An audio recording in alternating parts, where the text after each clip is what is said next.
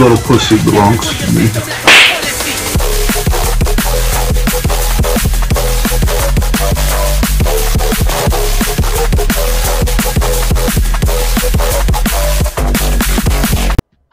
Angwyyy Joe was someone I used to watch many years ago.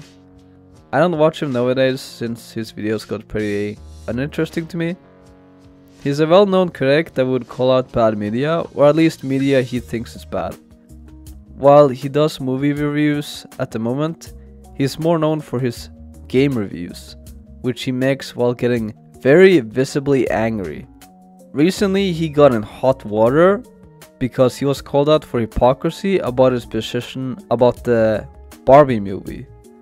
Specifically, how he decided to respond to Night's Watch and how embarrassing it is for him to get angry about a movie review. There's gonna be a whole bunch of like videos of this.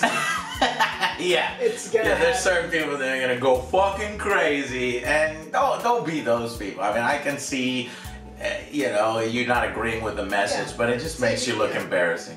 When he does the exact same thing.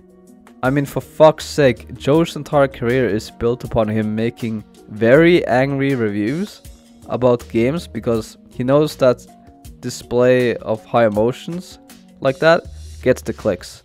And somehow it is embarrassing. Night's Watch accuses Joe of defending the Barbie movie just to appease the progressives and also accuse the movie of being woke. Personally, I haven't seen much evidence to suggest it's a woke movie yet.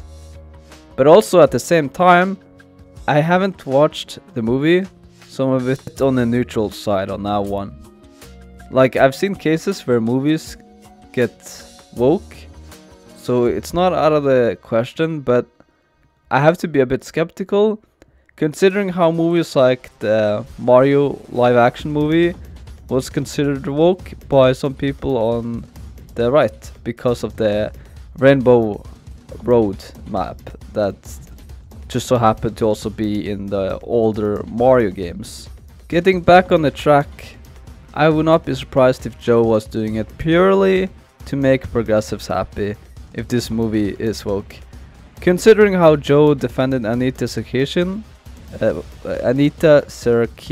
I believe that's how you pronounce the name, around the Gamergate era, as well as defending Battlefield 5 with the whole woman with a robotic arm in a game that's supposed to be historically accurate, you know, World War I or II, which is supposed to be like the bloodiest wars in human history.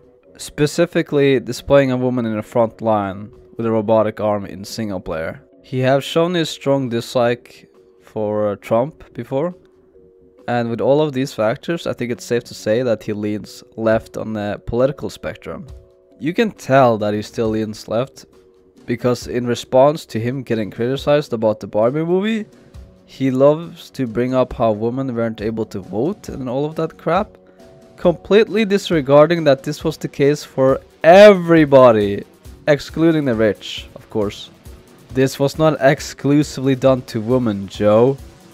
I talked a bit about Joe's history, and he's also known in the past for being hypocritical in other instances, such as the time when he had an issue with people making jokes about people with Down syndrome. But then the same guy decided to use the word retard as an insult. Oof, not a good look for you, Joe. Not a good look at all. This makes you look very two-faced.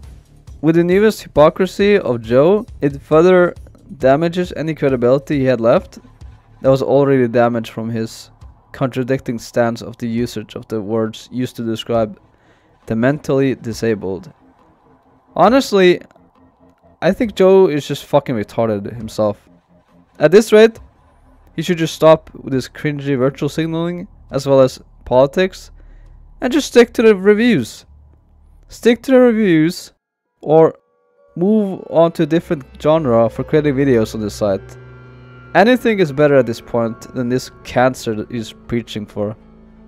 I swear to God, if this dog shit pandering he does is gonna continue like this, he's gonna end up like Jim Sterling. That's it for the video, guys. See you later. Peace. How many layers of irony are you on? Like maybe 5 or 6 right now, my dude. You are like a baby. Watch this. Suck.